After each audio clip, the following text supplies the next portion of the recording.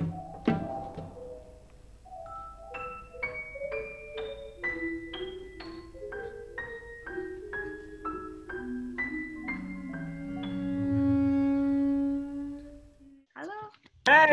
Hi. Hello. How are things in Berlin right now?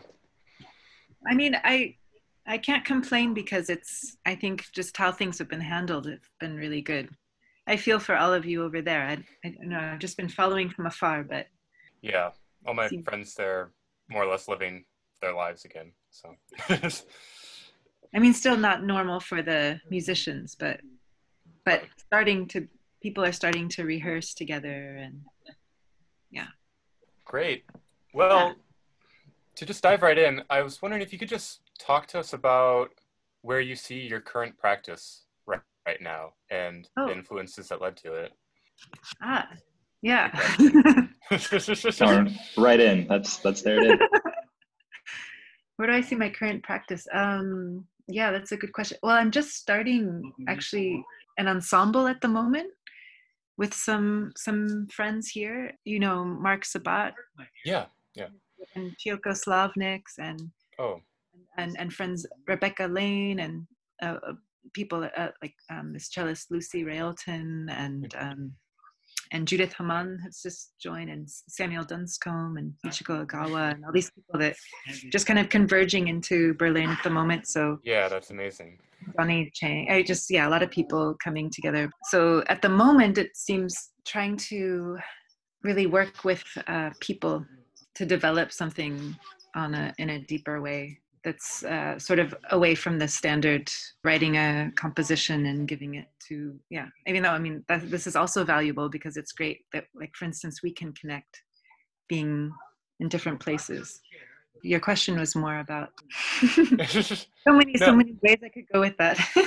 yeah, no, it was a purposely vague question. Yeah. But you mentioned trying to kind of get away from sort of the standard routine we would be you would be making as a composer or whatnot.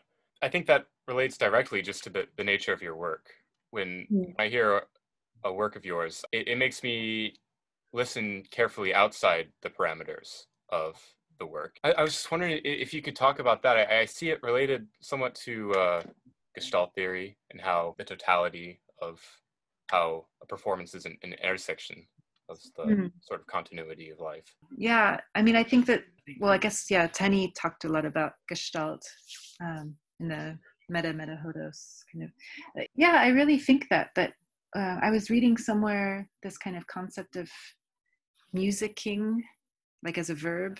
Maybe that's from a Deleuzian kind of concept, but or just a human concept of, I think maybe why a lot of us are drawn to become musicians in the first place is the act of it. I think the more that we can get into the elements with each other and just being very present where we're at, the more we can get to a kind of total shape.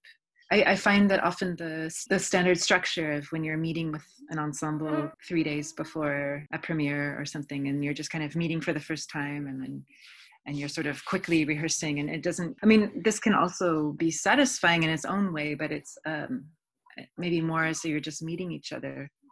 But the actual musicking benefits from a longer term process together, where I think that the work of the musician is just as important as the composition or the composer. And if there's a kind of meeting together, then this can create a deeper space. Right. You talk about the idea of we're in the stage of the listener's music, right? Mm-hmm. Related to what you just said, it brought to mind how the sort of autonomy you give your music to the listener, the performer, and to yourself. I'm just wondering how you view the listening space as being created within a performance between the elements, the performer, the listener, the space, and whatnot.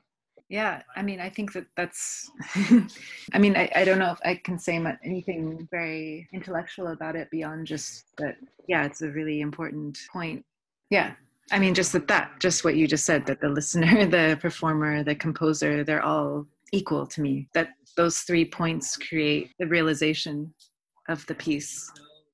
And each of us from our points have a different perception of what's happening. So Did you find yourself having to fight to have this worldview in a sense? Because, you know, within standard music education and whatnot, we're kind of pushed this model of sort of hierarchies between composer and performer and whatnot. And your music, what I'm so attracted to it is that it completely breaks that down. That's good to hear. Yeah, I would hope. Well, I mean, I feel kind of lucky with the kind of mentors I had in my early 20s. I mean, I think that when I was first starting out in the more classical system, the hierarchical model was very clear. And that was something that I just didn't want to partake in. So I think by the time I felt confident as a composer, I feel lucky that where I was at, I mean, at Cal Arts, it was very open. So I didn't feel like I had to go up against models that were something other than just pure creative roles. I mean, because like, for instance, James Tenney was just really about finding your own voice and doing your own thing in your own way. And you should educate yourself, but that, yeah, you don't have to be limited to what has been handed to you. I don't know, I've been thinking about this a lot. It's hard not to think about these kind of like the colonial perspective at the moment, being in Europe, especially being in Berlin and in this moment in time when we're in this sort of pseudo reality, we're in this epidemic time. And then also just with the whole movement that's happening in the US in particular, but all over the world. And it's hard not to just examine hierarchies on a greater sense of, okay, in our scene, in the new music world, where it gets trickled down from, it's specifically for Germanic music. And I'm realizing, oh wait, I'm living in Germany right now. And I'm in a kind of world that sort of believes that Germanic philosophy and Germanic music and Germanic thinking and art are the sort of like top of something. But it's so obscure and strange because that's actually not reality. It's just how Westerners they've just decided, okay, this is reality, and we're going to say that this music or whatever is the most important music in the world. And we're just going to ignore everything else, or we're not going to acknowledge the fact that we took this from somewhere else, or yeah. And maybe French music, maybe it's okay, like whatever. But I'm just sort of I don't know. I've been updating this. I have this resource page on my website that I'm finally getting around to being able to sort of update it, because I'm just trying to gather together some concepts around tonality, but from different perspectives around, I mean, specifically extended just intonation, but also just the kind of conceptualizing tonality. And it's amazing how much it's a bunch of, Westerners looking to other cultures, Right. How to sort of flip that around and like, we really need to have texts coming from those places that are being looked at and really get the proper point of views represented in written form. Because I know like in Indian music, it's just not in the practice historically and to the present day that you write about, like musicologists don't write about there are musicologists there, but it's not the standard thing. You don't write about music. It's more, you talk about it, or you sing, or you play your instrument. It's an oral tradition. So we have to start thinking about things in a different way. Right. And thinking about your music, especially, your influence from Hindustani music, you talk about your interest in the long introduction, right? And I can see this clearly in a work like Three Bodies Moving, where it seems the whole piece is unfurling into this one melody. And again, the different elements of sound are combined into one. The melody becomes the form in the listener's ear and whatnot. So is a work like that a sort of a meeting ground for you of sort of different influences? Or how do you filter influence into your music, I suppose? Yeah, specifically having to do with the long introduction form. Right, that's one example of how. Yeah, I think what has drawn me to that form in particular, I mean, I think that that's really particular to Drupad music. And I mean, because you don't get that in most Hindustani music either. It's more in this one practice. But with that, I've always been drawn to that you have these elements that are constantly being unfolded, and the idea is that the whole form is already there, the shape and structure is there, but that how you move through it sort of suggests the shape, and it's only revealed is not the right word, but it's you only start to sense it or to become familiar with it over time as you're unfolding into these corners of it. And I guess, yeah, I've been really drawn for a while to this sort of 45-minute range and beyond. I mean, I have pieces that are shorter, but I find I'm most satisfied with time periods that are at least around 45 minutes, just because it gives you enough time where you can really get inside these shapes, where you can still experience the total form at the same time, so that they're both the same thing. Of course, you can also do a lot with only 5 minutes or something, but just for me in my own practice, I think having to do with specifically with these tonalities, you really need the time to listen to them. Maybe that's what it is. On the topic of tonalities, I was reading your 2019 Harvard lecture. So I'm a pianist, and you make a point that the composer composing at the piano is no. I love this point though, because I agree. I think the piano is an instrument. It's not the basis. I mean, it was my first instrument. That's what I learned music on. Right. So. So maybe this is a bit of a personal question, but how do these instruments that are, unfortunately relegated to this sort of equal temperament world, how does this fit into your conceptualization of harmony? I guess it's the most unnatural for like woodwind instrument, especially like clarinetists. And I think where you have to, anyone where you have to think through the temperament of your instrument to then get to the other, where you always have to think against the fingering or against how many cents sharper, because I think ideally it's great if you don't have to think about sense, or you don't have to think about pitch space in a way, if it's up or down, but more how it's resonating in a total way. But of course, certain instruments force you to think in pitch distance over harmonic distance. Yeah, I think clarinet is a good example, and saxophone are good examples of where, it's between these two fingerings and I have to lip up or down, and some people, they first learn that way, like just a physical, I got the fingering down, and then it's like, they're close to it, and then you can start to get into the total harmonicity of it. But for keyboard instruments, I for a long time was only writing for keyboards up until I was 22 or 3 or something like that. A lot of my work was only for piano. And then when I started to really dive into intonation, I kind of just let it go. But now more recently, I'm sort of wondering, I can kind of come back to it. And so far it's been through using it more as a sort of intermediary with synthesizer kind of instruments, but then also looking into easily tunable like harpsichords and things.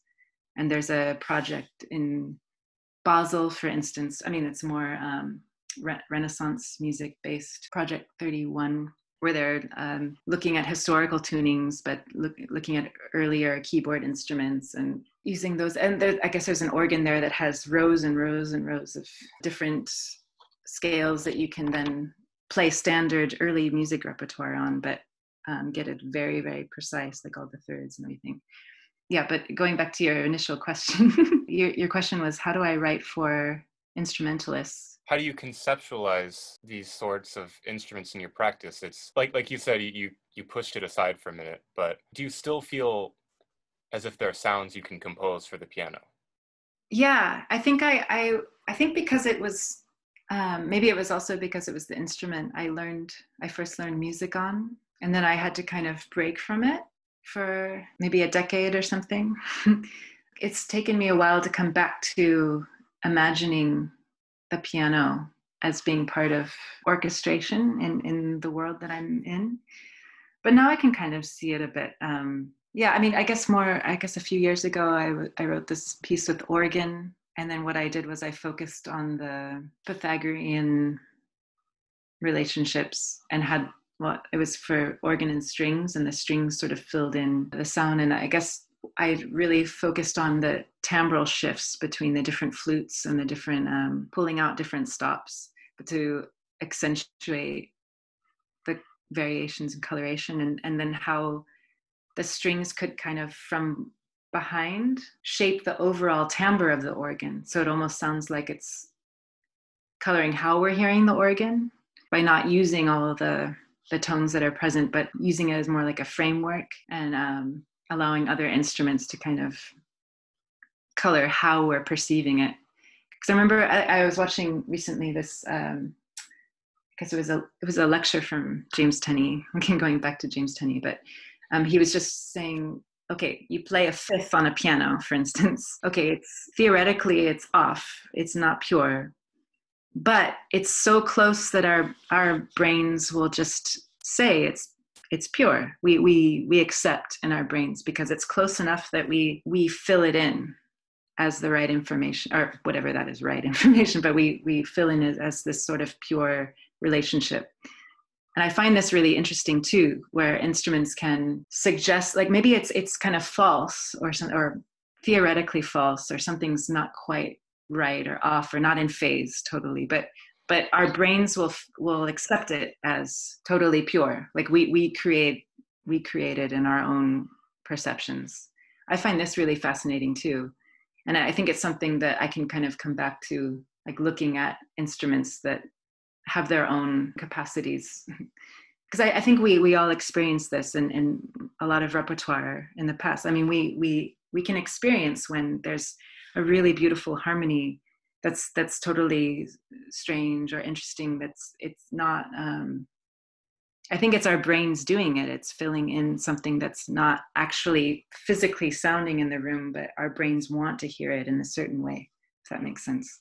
No, absolutely. And it makes me think about how you write about hearing music in more than two dimensions, right? And I've seen several, the shape of the spiral and whatnot, and how the different partials can connect to each other. I think this is a concept many people may not immediately understand. So could you just expound upon what you mean by music in multiple dimensions and the shapes that it can create? Yeah, I think this is the biggest thing that I really hope we're able to move towards in musical pedagogy, with dealing with harmony and specifically, rather than learning that, okay, here's contour, here's melody, here's the duration of the piece going this way, and then here's these stacked chords, these harmonies that we're moving through. To me, doesn't really explain the complexity or the depth of what's happening when we're hearing tones and interaction. So again, back to Tenney, but the term that he coined, harmonic space, to me has always implied something much more malleable and something that you can see in space, because that's what tones do. They exist in space. And we all know that as musicians, right? Like when you're sounding things together, it's reverberating off.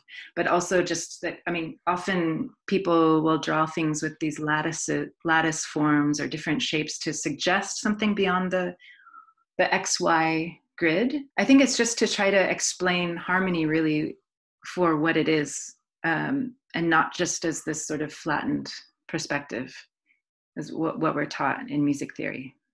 Because when you have a 2-3, for instance, it's a pure fifth, but 2-3, then you combine those together, you get the summation of the fifth partial, and you get the fundamental, and you get the sixth partial, and then you get all these, like every 3 and every 2 partials are aligning, so that you get all this like, anyway, it's already expanded just from this one dyad.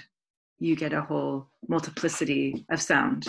So I think there's ways that we can sort of observe harmony on greater depths of degrees than just seeing it. Yeah, XY. That's all. Right. No, it's a beautiful concept. The first work of yours I heard was the Viola Toros project. Oh, really? Johnny Chang. Yeah, and again, it was I hearing the various just layers of sound that, as you said, even the dyad can create, really changed my conception of listening. So related to that, I've learned about your rainbow synthesizer through that, and I've just been so fascinated with it ever since. Could you just talk to us about that? I want to hear more about it. Yeah, so that started with a project that my partner Brian Eubanks and I were working on, where we wanted to first do an installation so it's secondary rainbow, because the idea is that it's this sort of faint. So if you were to imagine like the piece of music as the rainbow, or that's the thing that's most vibrant, and then the secondary rainbow is the sort of faint outline that would then appear aside it. So that's sort of like the bridge between the music and the atmosphere is sort of the idea.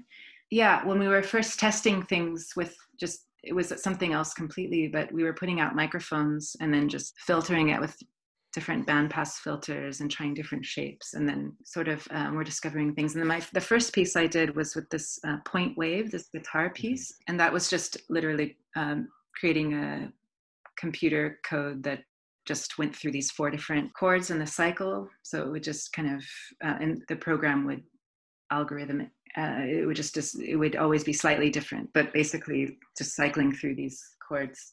I realized what was interesting about it was just the bridge that it would create to what was happening outside versus inside. But I think it's most interesting if you are actually in a room listening to music and you have some connection to the outside. So because when I've heard it in more isolated concert halls, for instance, maybe there's a bit more of a disconnect there, or it becomes more conceptual. But when you hear it, I mean, often like in the kinds of rooms we're working in, or the spaces we're rehearsing in, there's usually it's usually porous. And so anytime a siren comes by, you hear that kind of contour within it. But I think the idea to me is more, how far back can you listen through the sound and find the connectivity?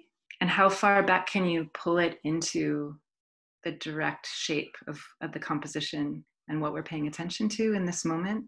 And I think that's what's interesting to me. And sometimes I feel like it's more successful than others when I'm using the secondary rainbow concept as a sort of atmospheric bridge, if that makes sense. But I think that's ultimately what I want with music, is just how to pull the listener's attention into the composition, into the shape at any given moment. This idea of like how far back can the listener go in the sound, right? Not just a single sound, but in the work as a whole. I wanted to tie it back into an idea you said earlier about the length of the forms you're currently taking, right? 45 plus is a long time, and it's a lot for the listener's memory, right? If we construct pieces in memory, we inevitably do, and we construct forms and shapes after the fact. So I'm just curious how, as a composer, you're like, do you mark like at 25 minutes, I want this, like I want something like this shape to happen that will change by the time we hit 30, that will change by the time we hit 35? Is it that kind of scale, or are you really just exploring it on your own as well, and we'll sort of follow your logic or not, depending on who we are as a listener? Yeah, I mean, I guess I don't map things out specifically at times. I guess more generically. Often in my work, I'll speak on a generic sense because it's not always this case, but often I've been going back to the long introduction form. I've been interested in this sort of long unfurling of something. And I find that there's something I find really interesting that happens when you are slowly introducing something that the harmony expands. I mean, it's a simple form in a way, but I find that there's something interesting that happens that when because you're cycling back, because the more expanded out you go, then you're returning to certain relationships always, but it's always, you're listening to it in a different structure or a different variation, because it's been expanded, I guess, basically. It's just, and the range has been reorchestrated. So then every time you return to it, you're hearing it in a different way. So I don't know, I just really like, experimenting with this, that how far does it take to unfold something? I mean, usually when I'm working on a piece, I sort of lay out the structure very clearly in the form, and I get all the technical stuff ready, and I have I know what kind of palette I'm working with, harmonically speaking. I kind of get everything there. But ultimately, then when it's time to compose, I'm trying to be in a more intuitive space with it. So I'm still working through this structure. It's very structural, but how I'm moving through it is a bit more intuitive, usually, not every piece. And I like this interplay too of your perception in time, because what you think might be 20 minutes is actually only 10, or maybe it's much longer, or yeah. And with memory and the way we construct meaning, certain intervals, melodies, sounds accumulate meaning with repetition. The past begins to filter into the present, and it changes perception, right? Yeah.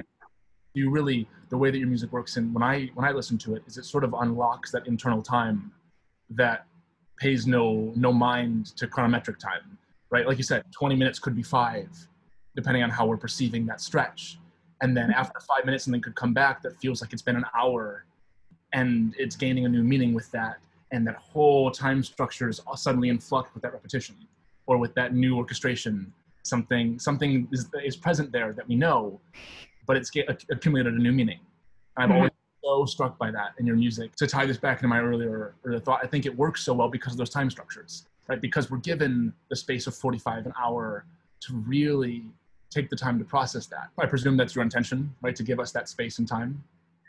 I think so. I mean, also just I find for myself as a listener, and also when I'm getting inside maybe new, I try to challenge myself every time. I mean, depending on the piece, but try to learn about a new relationship or just something that I think that over time too, maybe that's something maybe at first it sounds unfamiliar. I mean, I don't know how harmony is perceived. Maybe it doesn't sound unfamiliar at all. I find that sometimes at the beginning something might sound a bit strange, or you just acknowledge, okay, that's just microtonal music or something. But then after a while, when you return to it, then you start to hear it. It has it sort of defines its shape over time. It kind of carves a space, and you start to define what that is more, and you identify it as something, rather than it being just this sort of like, I don't know, neutral third, or whatever your brain identifies something as, then you start to identify it differently over time. Yeah. And I find this interesting with other people's music too. Yeah. As we build a space around it, right, the object itself changes in context. And I'm thinking about like hypnotic music, right, where you start with that simple drone in the bottom, and the first thing you hear, you have to like, you're automatically trying to process and place it within, whether it's a scale or a pitch set or a pattern. And as the piece unfolds and they add more ornamentation and more structure, you start to begin to process what that first pitch, those first couple sounds were, but you have to do that. Yeah, and I like it when the sort of more intellectual brain and kind of intuitive brain and just the listening brain can sort of intermingle. And there can be moments where you're just not thinking at all. And I like this. I don't know, because I think it's hard for us not to think. I mean, I don't like the term, I know my music's often been described as meditative. I mean, whatever, that's just what it is. You can define whatever meditative is to you, but I think it's more just that I'm interested in these different states that we exist in. And that I think that all of these states inform us about ourselves and music. And yeah, it's important to have that interplay. You talk a lot about liminal states, right? States in between, and how your music creates that. Could you talk to us about that and how that informs your work? Yeah, I think it's, well, when I was describing the goal with this kind of secondary rainbow synthesizer is, okay, what is the edge of the atmosphere within a performance structure that we can still define that as the form or the composition? Like we could describe this little, okay, there's a generator happening, or there's some people walking by, or there's some noises. Where is that we still identify that as part of the shape of the composition, or where is it separated? Or so there's that kind of liminal. And then there's, of course, the liminal of like what we're identifying within harmony. If we're identifying something, okay, we're just hearing an interval. Where are we hearing how the intervals are aligning in space? Or are we hearing these timbres meeting between different instruments? Are we hearing the articulation changing? I feel like there's so many different liminal aspects in the minute details, but then there's also what we were just talking about with over time, the liminal states where you think, okay, I know where this is going, or I identify this piece, or I'm becoming familiar with this, but you change the state you're in, I guess. And to accept this change of state, you have to allow your expectations to diminish and accept it. And I was reading an interview where you talk about concept of blandness, And I found this extremely enlightening because I had just read In Praise of Blandness, Francois Julien, and how your work creates that sort of beautiful emptiness in a sort of way where you accept everything that happens and hears it for that. Can you talk about blandness? I'm tired of it being used as a pejorative word. I'd like to hear your thoughts on that. Yeah, that was with Three Bodies Moving, right? Right. Yeah, and I had also, that came from Julien at that time. I Mm-hmm. remember. Well, I think it's just merely the difference between, I guess, identifying what's the difference between blandness and boredom. I think when I was talking, about that in particular, just that I think it's also the manner in which we play together as musicians. I think when we're really trying to be, okay, this is going back to that what I was writing about, but when we're trying to be expressive, or when musicians are trying to elevate, okay, here's the melody, or here's the noise happening, then this one voice gets pushed in front of the others. But if the group is sort of fused together, I think the more bland in a way that they're approaching the work, then in totality, there's more expression, if this makes sense, because of the intention behind the musicians. I think that's what I was trying to talk about, because I think often how we're trained to approach, well, especially classically speaking, Western classical music, we're taught to, okay, we have to show that this is happening, or this dramaturgical thing, or but if you just allow the form or the structure to guide you, and you just accept that as the beautiful thing, or you accept that as being in a state, and you're there with some musicians, and you just decide, okay, I'm just going to be in this place together. And then the clearer that we are together sounding these things in interaction, if we sort of not suppress ourselves, but if we meet together in a more clear way, then we're going to obtain these other expressivities, and that's the thing that I'm interested in, is how do we get to that state? Because I feel like this is the most challenging thing as musicians, is how to, I think it's easier as a solo, in solo form, but the more people we add to it, the more, in a way, the more bland we have to be in interaction. Right. So does your practice as a violist directly inform this? Maybe it came from, just sitting in the center of the orchestra, and yeah, it could be. Yeah, not having just being in the middle voice. I've always enjoyed it, because also I find in the work I've been most recently doing, I feel like it's most working when melody and harmony are sort of meeting together. There's no, like, you don't distinguish one over the other. They're all sort of functioning in the same space. Yeah. Does anyone else have any questions for Kat immediately? If I could jump in real quick, one of the things that got brought up a few different times, especially near the beginning and just now, was the playing with other people, and the different kinds of expressions that you can get from that, and the importance of musicking together. And if I could just tie this into the current events with the pandemic and not being able to perform live with each other in certain aspects, but as well in kind of what we were talking about a little bit with the social justice protests, and how you feel that being together as musicians and playing music together can kind of exist in both of these states in a beneficial way. I was wondering if you had any thoughts on that.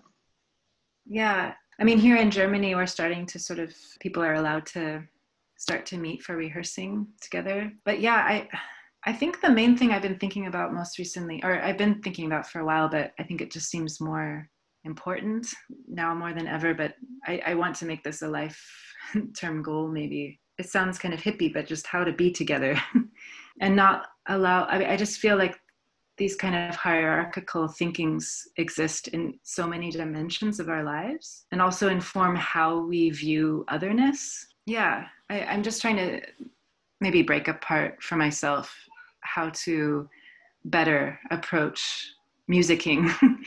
Because I think also with the kind of circles I'm in, I'm around a lot of Western music practitioners, even though maybe a lot of them are inspired by other cultures. It's like always putting people in an other state. And I hope that this breaks down further, or just that the specifically Germanic Western music is not held at the top of some pyramid or something, that it's just one part of a whole history that we have to dissect further. So in this ensemble that I'm starting to work on with people here, I think that's also a major goal, is how do you have everyone's voice present, and just giving input to the development of the ensemble, and then also just trying to think outside of what's just thrown at us all the time, that this is what you should be doing, like, and just kind of look, maybe it's another liminal thing, just like looking beyond that and thinking, but yeah, I mean, Arabic people were doing this way before. I mean, I'm just speaking in simple terms, but I think it's true. We really have to push beyond what we're comfortable with. And the pandemic certainly has pushed all of us as musicians beyond our comfort zone, right? Yeah. Music performance degrees suddenly became music technology degrees. And we're really forced to rethink how and why we do what we do and what it means to music. Oh, how are you doing that now? Been a lot of like 6 virtual spaces.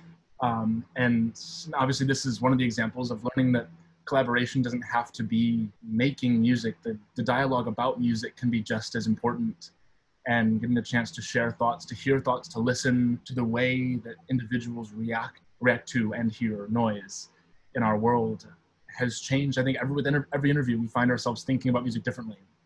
And that's been a really important collaboration. And now starting to think of like, what are pieces that we can do that putting them in a virtual medium, in a video medium, add something to the performance, right? That's something about taking advantage of the electronic space, of the virtual space, and finding works that allow for a different dimension to be added to the performance.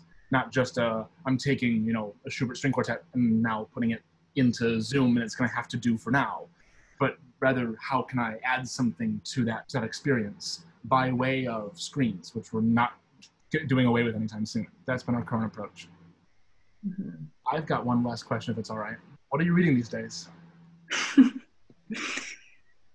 I'm reading all kinds of different things right now. I'm revisiting some things, like Fred Moten's Black and Blur. This historian Azulay, it's called Reconsidering Colonialism. And then also just looking, I just got this book on Irv Wilson that just came out recently by Terumi, forgetting her last name at the moment, this Australian musicologist. And at the moment, I feel like I'm kind of all over the place, reading between a lot of different things.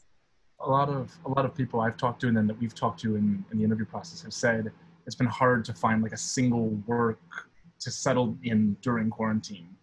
Like every book you start, and it's like, well, not quite what I was looking for, not really like the experience I'm looking for, not really the space I want to be in right now. It's been like 4, 5, 6 different books and trying to see which one's going to stick for a long term. Yeah. So I mean, the Hannah Arendt's The Human Condition, I've come back to that one. I mean, just somehow, finding things that are relevant but expanded upon, are sort of what we're doing right now. Beyond the echo chamber that we're already hearing, right? From what can I learn something? Yeah. Well, Kat, thank you. Great. Thank you so much, Kat. It's been a pleasure talking with you. Yeah, thanks for inviting me. Of course, and thank you for staying up late to chat with us. I appreciate it. Take care. Be well. Yeah, you too. Thank you so much. We'll talk to you soon. Great. Thank you for this. Take care. Bye-bye. Thanks so much for tuning into this week's episode of Everything But the Kitchen Sink. We hope you enjoyed it. If you'd like to hear more, you can find all the episodes of our summer series on our YouTube channel and our website, alineaensemble.org. Also, be sure to check out our social media profiles for more information and previews of upcoming episodes. Our handle is Alinéa Ensemble. Please feel free to share today's episode with anybody you think might like it, and don't hesitate to reach out if you have any questions or comments. Stay tuned for more episodes of Everything But the Kitchen Sink, released every Friday at 1 p.m. Eastern Time. And as always, we hope you are all safe and well. See you next time. There is a diagram that I have written in my sketchbooks a lot, to sort of concretize my intuition by the way of thinking about music and its rhetoric in time. There. It's a little square with a dot towards one corner and a little arrow going even further into that corner.